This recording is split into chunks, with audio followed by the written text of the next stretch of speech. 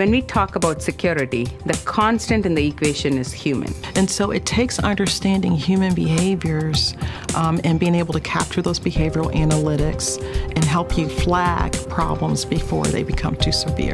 You need to look at it from a psychology point of view.